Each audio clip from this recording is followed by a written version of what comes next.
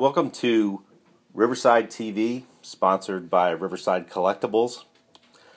My name is Doug Wrench, and today we're going to be looking at CMC's die-cast model in 1/18 scale of the Ferrari 500 Formula 2 car from 1953.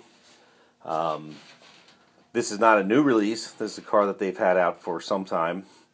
I just always thought it was one of my favorites, and I just thought it epitomized the kind of things that CMC does. So I thought, since it's still available, it's model M056, I thought that we could take another look at it.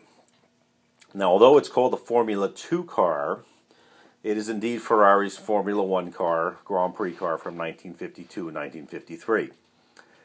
In 1952, the FIA decided they were going to reduce engine capacities, which they've done numerous times since then, down to 2 liters. So Alfa Romeo pulled out, and Ferrari decided they were going to stay in with their 2-liter, 4-cylinder double overhead cam Formula 2 engine. It was quite successful.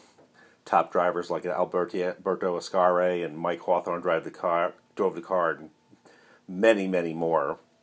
And I just thought it was always one of the most beautiful front-engine Ferraris race cars that they made. Now, if we take a closer look, first of all, let's take a look at the engine.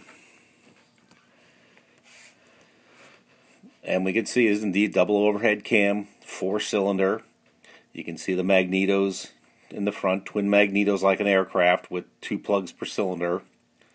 Even the finish on the valve cover, it's got that hammered, kind of hammered look paint in the dark gray. That looks very, very much like the real car would have. Look a little closer, we'll see it's got twin Weber carburetors, 45 DOE carburetors. And we'll come over the top and look a little more of the detail in front of the engine. You can see the steering mechanism, the firewall, and the exhaust pipes. We'll work our way back and take a look in the cockpit. And you can see the detail of the steering wheel made out of the burled wood. Looks absolutely very realistic. The dashboard is in natural aluminum, as it would have been on the actual car. You can see the space frame or frame chassis made out of steel on the real car and painted gray, and the classic Ferrari shifter gate. The seat is a fabric-covered aluminum racing seat, and it's real fabric on this car. Look back at this beautiful tail section, and you can see the Monza-style filler cap. Now, if we take a look at the wheels, this has always been an area that they do an excellent job at CMC.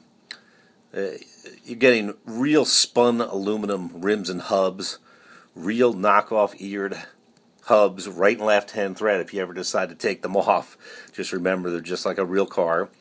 Stainless steel spokes. The tires are just molded. Tire name, size, everything beautifully done in the car. Now, if we kind of pull back, and we'll turn it very carefully, turn this car over where we can see a lot of the detail a little bit better. We'll take a look at the front suspension, which is an unequal length, parallel A-frame suspension, cross leaf spring.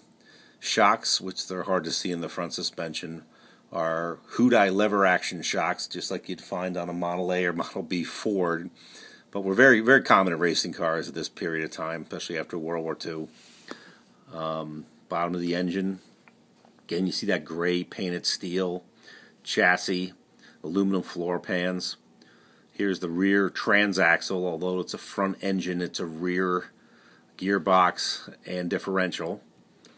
Independent half shafts coming in out. It's a tion rear, which means it's still a solid. The 2 rear wheels are still connected together, but it's kind of a semi-independent suspension. You can see the hand-riveted fuel tank inside. And now from this view, you get a look at that hood-eye shock. Big drum brakes.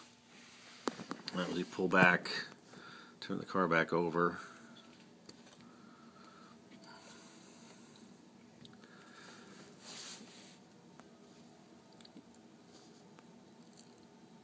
And again, all die-cast metal.